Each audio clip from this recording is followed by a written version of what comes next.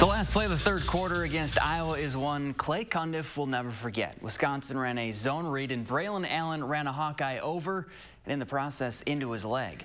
Cundiff dislocated his ankle, broke his fibula, and tore a ligament in his foot. The Badger tight end has been taking mental reps this spring and recently ran full speed for the first time since the injury. It's been a long 5 months of rehab for Cundiff, but he plans on being 100% for summer workouts. At the beginning, when I couldn't really walk, that was probably the toughest part mentally. A lot of times I was just alone and stuck in one place, couldn't really get around, but it's much better now, and it definitely it felt a little weird, but I mean it felt really good at the same time. I mean, just to know that I can do that again, and everything that I've been doing the past 5 months has been paying off.